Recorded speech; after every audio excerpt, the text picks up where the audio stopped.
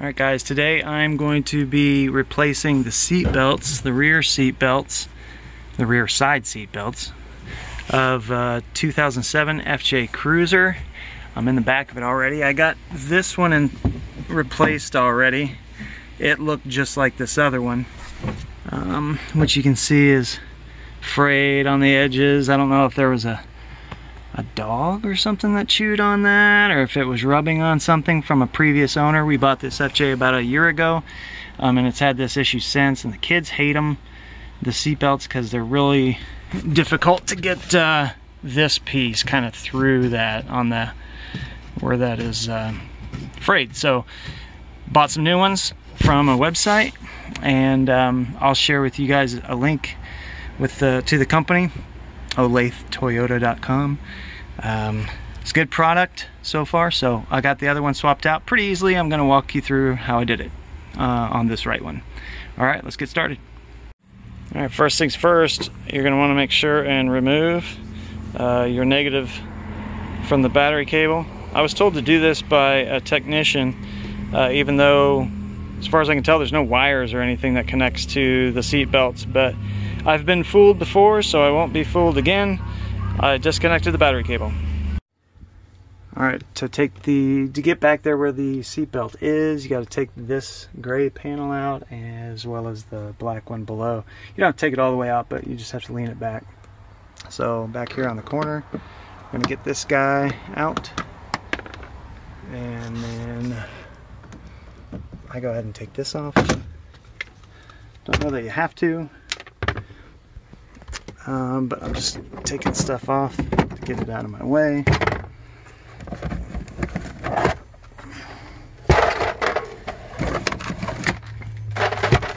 Okay, both of these need to come out. It's a 10mm socket. I'm not going to film that. This little guy above the window needs to come out. You just pop it in just a little bit, just like that. And with your fingernails, you can just pull it right out.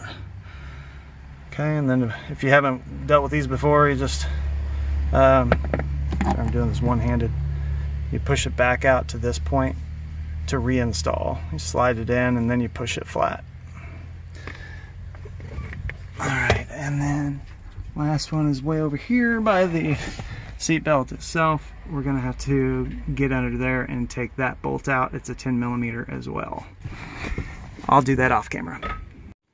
Alright, once you have all those out, you'll want to use an extension for this one up here because it's kind of deep in there.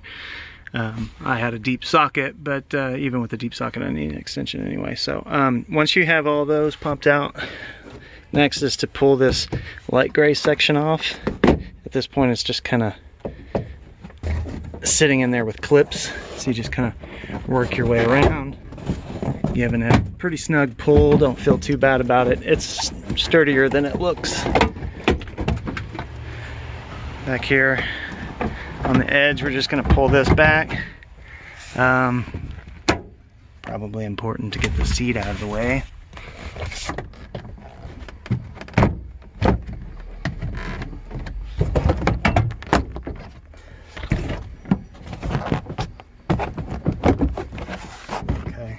So they kind of clip together a little bit. I'm going to set the phone down.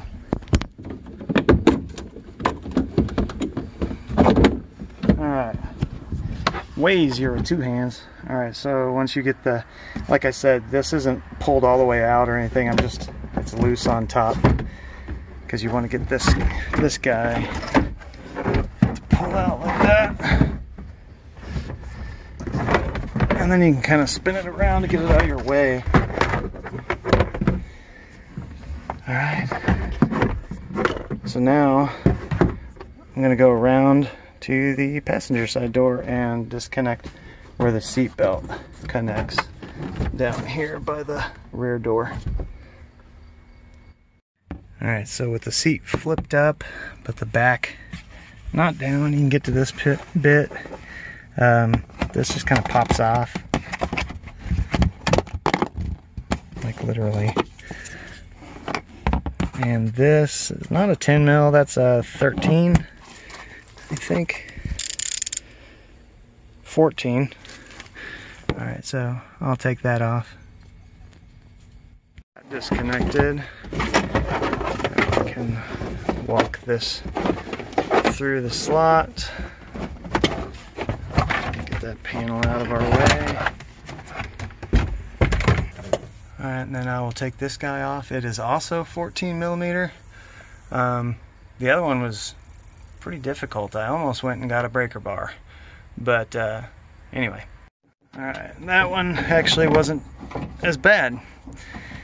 The reason it's difficult to do is because it has this like extension in there as part of the bolt.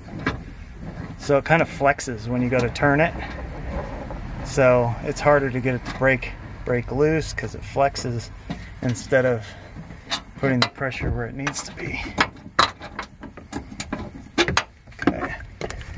Now that that's off, we just have the retractor itself, which if you pull this black panel out a bit, you can get to the two nut. This one is a 10 millimeter, and down there is a 14.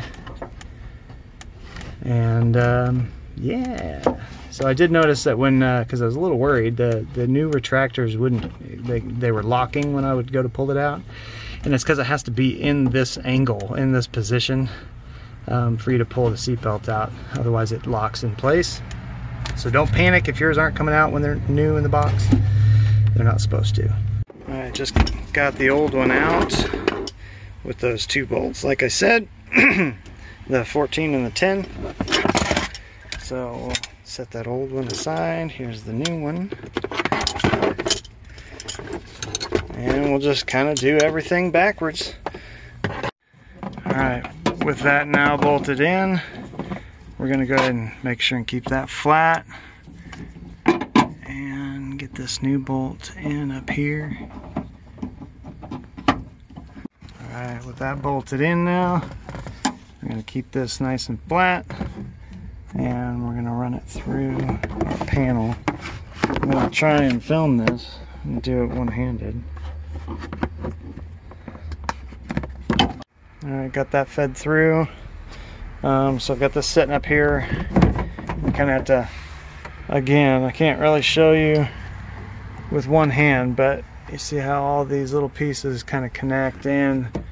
All these tabs have to go in the little holes. So get all that lined up first and then kind of push everything back and snap it into place with the fasteners that are behind it. But it's important to get this lined up and connected to this first. Alright, so like you can see, I've got these two lined up and connected, and now you just push the whole thing back in.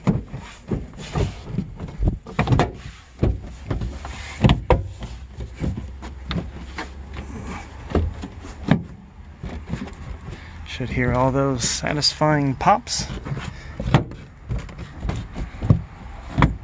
And then we reconnect everything that we took out, starting with this one up here. Put these little guys back in with the little hook anchors. Get this one back in like I showed you already. Should be in this, should look like that when you put it back in. And then flush after you're done. Okay, with the panel all back in and in place, we'll grab our new seat belt and run it down and bolt it. And keeping it flat, and bolt it right there, just like that. So you want that side facing down. So this is the website I got the seat belts on. It's olathe-toyota.com. I'll put a link in the description.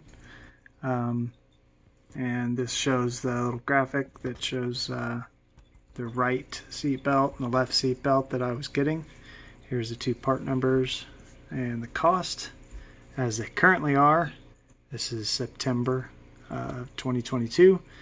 There's the two part numbers and ordered them, and here's the products. This was the left and this is the right. Alright, hope that helps you guys.